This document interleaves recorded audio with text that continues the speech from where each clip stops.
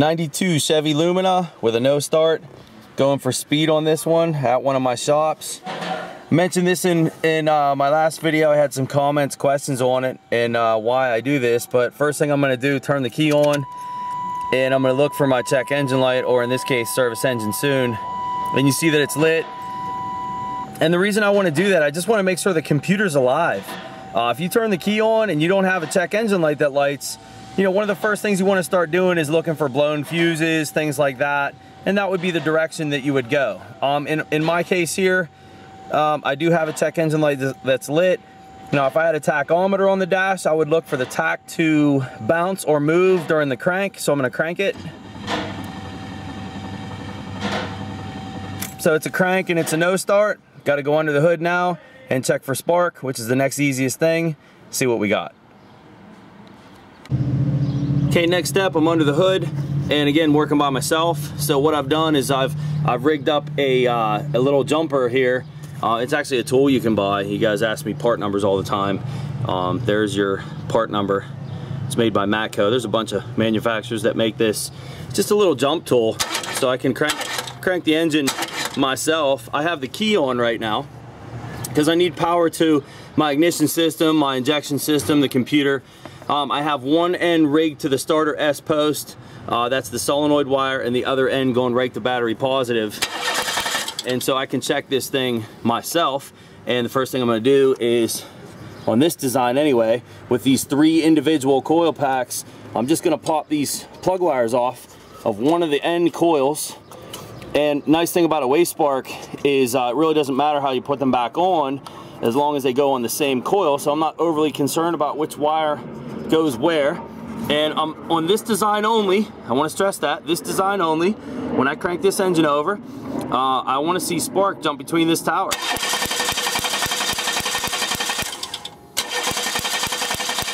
Make sure that showed up on camera there. You can see clearly this engine has spark. Now, a little bit of history. The garage owner has already checked fuel pressure, so I'm not going to go there. And he claims it has 45 pounds of pressure. So that means we have good fuel pressure, we have good spark. Next thing I'm going to do, as this is an old school 3.1 with the Multec 1 injectors, they're known for shorting, is I'm going to check the injectors for a short. Now on this design, as I've shown in other videos, there's a 4-pin connector that lives back here that we can do some checks on. On this design, it doesn't have that. The computer's actually under the hood, which is right here. I've already moved the coolant bottle out of the way. To access the computer and the connector I'm looking for, we're looking for these 2 connectors right here. And the nice thing about knowing system designs is knowing where to go, what to do next, and I'm pretty confident that it is the light blue control wire right here on this one connector that's going to be the control wire for all of my fuel injectors. So I'm going to put an amp probe right here. I'm going to measure all the injectors firing at the same time. This is a group fired system, and I want to see what my amperage waveform looks like. So that's what I'm doing next. Okay, before I forget, some of you guys might be thinking, well, why didn't he check the other 2 coils? Well, you have to think about the symptoms. This car is not even trying to start. So let's say the 2 coils I didn't check aren't firing and it was a spark issue. Wouldn't the car try to start on the 2 cylinders that we do have spark? So I don't need to check the other ones. The car's not trying to start. I'm pretty confident we have spark all the way across the board. Again, going after the injectors. Okay, so my blue control wire, my injector control for all 6. And you guys get on me about all the expensive equipment I'm using. So I'm gonna break out my old school Vantage, and I'm gonna show you the setup I'm gonna use on this. So you know, you guys can buy this thing off eBay for a few $100s. They don't make this anymore, but it certainly is capable of doing what I want to show you. Let me try to get the glare off the screen here. Okay, so what I'm gonna pick on this, and this isn't really a scope, but it has scoping features.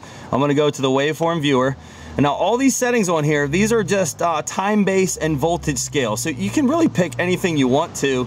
It doesn't matter. I'm gonna pick digital low frequency signal, but that's just because it set me up on specific time bases. I'm on a 50 millisecond time base, and that should be pretty good for injectors.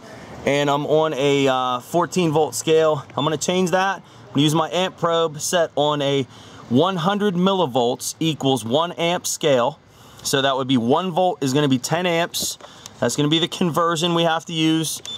So I'm setting this on a 10 amp scale for the peak, which is 1 volt.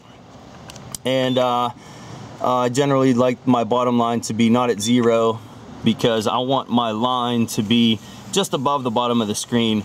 That's negative 100 millivolts, or in our case, it's gonna be negative 1 amp, okay? So using my amp probe, so this would be, you know, one of your more expensive tools, I guess, a few $100 for an amp probe, set on a 20 amp scale, which again, conversion is 100 millivolts per amp. And I'm gonna clip that over my blue wire. And nice that I have my little remote here, and we're gonna crank it. We probably have to change our time base and our scales a little bit, maybe. Let's see what we got. All right, don't know if you guys saw that, but that's confirmed already that this has shorted injectors. You have to know a little bit about the car. That little square wave you saw on the screen was actually off the screen.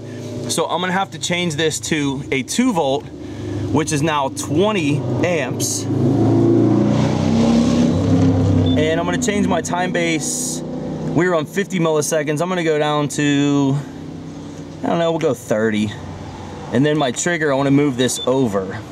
This is all stuff that you can do with an old school scope. Well, it's really not a scope, it's a graphing multimeter. Watch it again. All right, let's see if I can go back and I need another hand here to freeze it. So you see the shorted injector, it's a square wave. Let's pull up, let's do the record feature.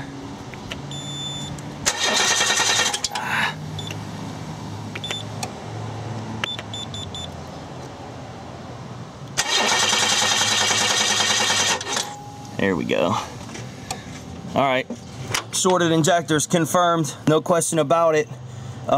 Give you guys a number here on what we're talking about. The peak of this here is, looking at my numbers at the bottom, 1.28 volts. So do your math. That's almost 13 amps of current, so that'd be 12.8 amps of current flow. Again, from other videos that I've done, and I will throw a hyperlink in here so you guys can watch them. This thing should be drawing about 0.7 of an amp per injector. That's 0.7 times 6. So if my math is right, that would be 4.2 amps total. And we're way beyond that. And the one thing that we really want to pay attention to is this straight up line right here. We don't want to see that. We're done. This thing needs a group of injectors. Now I know you're thinking, well, why not change 1 or why not change 2? You guys got to understand, the intake covers all the injectors. I can't see them. This intake would have to come off, and then we could do individual checks. It's not worth it on these Multec ones. It needs a group of injectors. I'm not sticking around for that part of it. I'm done. It's pay time. Time to go home. Shorted injectors. Hope you like that one.